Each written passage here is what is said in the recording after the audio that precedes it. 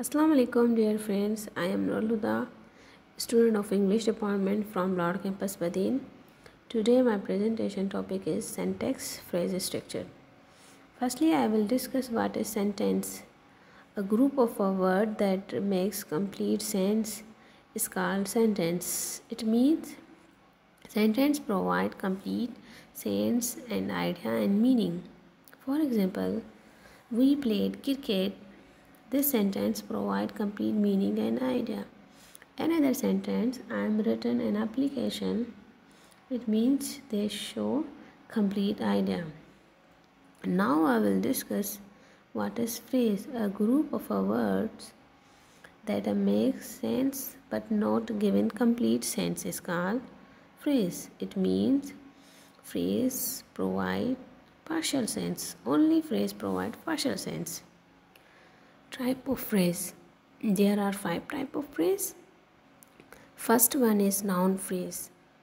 A word that is used to name something such as an object, subject or complement of a sentence is called noun phrase. For example, the red color is my favorite color. The red color is mentioned noun phrase. And another sentence, my younger sister plays with a cute puppy. My younger sister is a noun phrase. With a cute puppy is a noun phrase but used of object place. And second one type is verb phrase. A word that describe an action or a state is called verb phrase. For example, the teacher was teaching to a student. Was teaching is a verb phrase. And third one type is preposition phrase. A word or a group of words that indicate where things are in relation to one another. For example, the teacher writes on the board. On the board is a preposition phrase. Fourth one type is adjective phrase. A word that describes a name or a pronoun, noun or pronoun. For example, David, a nice, intelligent and handsome boy. Nice, intelligent and handsome boy is a adjective phrase. Fifth one type is adverb phrase. An adverb phrase consists of one or more words. For example, time goes very quickly.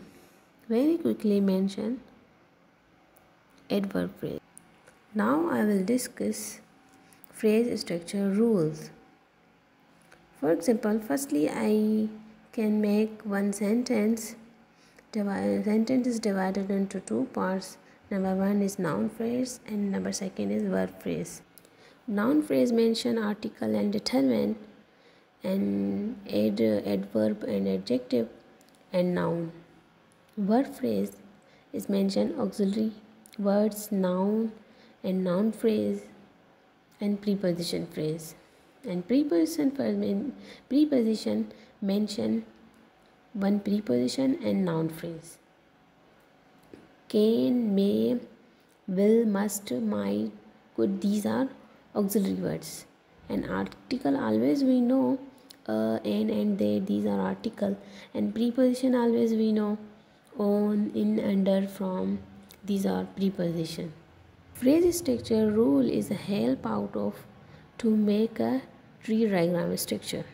And now I will discuss tree diagram structure.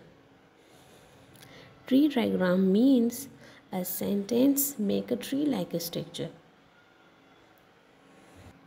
I took one sentence. So, the girl will read the book. This is a sentence. It's dependent 2 parts.